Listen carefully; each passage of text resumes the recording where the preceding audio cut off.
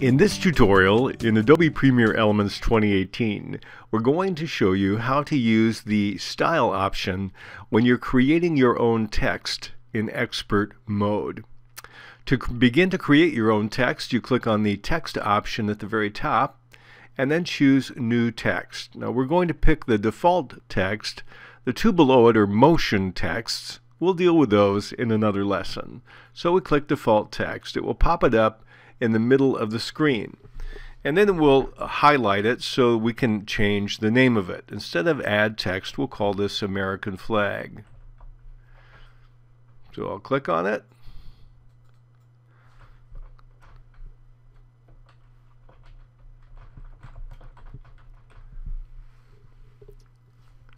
And once I'm done with that, I can click on my mouse pointer in the Text tab on my adjustments layer over here, and I can move it with the handles anywhere I want. I can resize it simply by clicking on this box and changing the number, or I can resize it by dragging across the box. You see the number enlarge, or I can simply drag the corner and I can change both the height or width, the proportions physically if I want to on the screen with my mouse. Now we have a lesson on how to deal with all the characteristics in the Text tab. Now we're going to switch over to show you something about the Style tab. When I click on the Style tab, I discover that Premiere Elements 2018 literally gives me hundreds of styles that I can pick from. And to pick a style, all I have to do is click on it.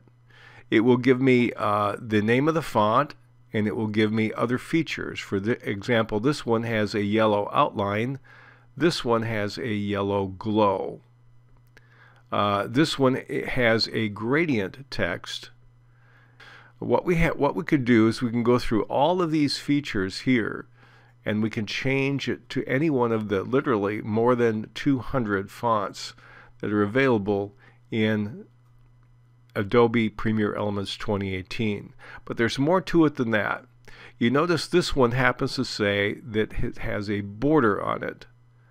This one has a shadow on it. Let's look at how to modify any of these. Let's take one with a border.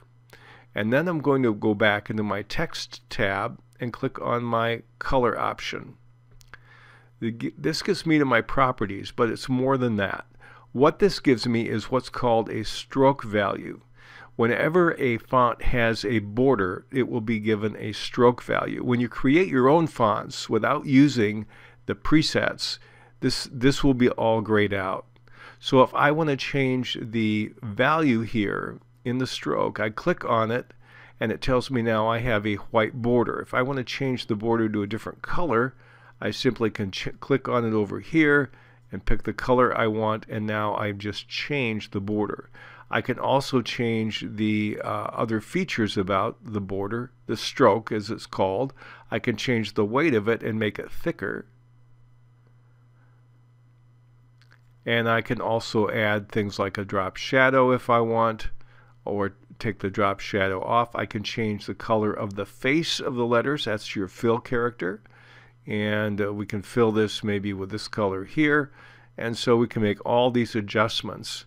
Once we get that started, I can also even change the font family here.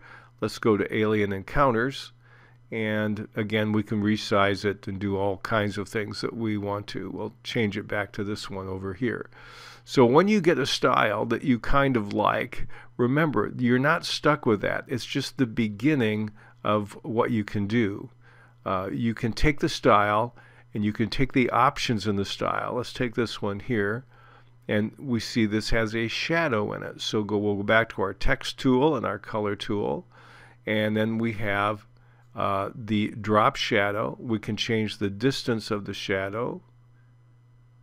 We can change the angle of the shadow. More about this in the previous lesson. Or we can turn the shadow off completely.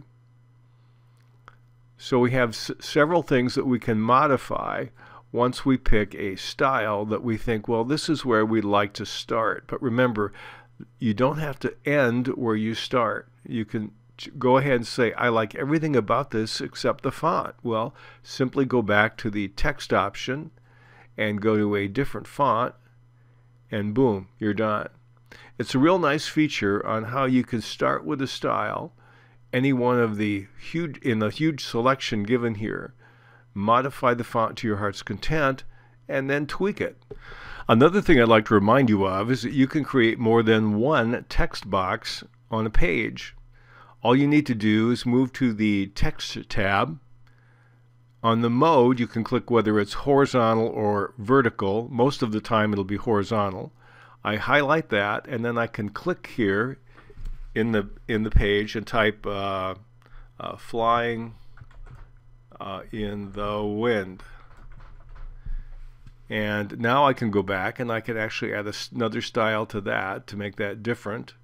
And again, I can go back to my text tool and my color palette. So you have no limit to how many particular texts you can add on your screen using this tool in Premiere Elements 2018.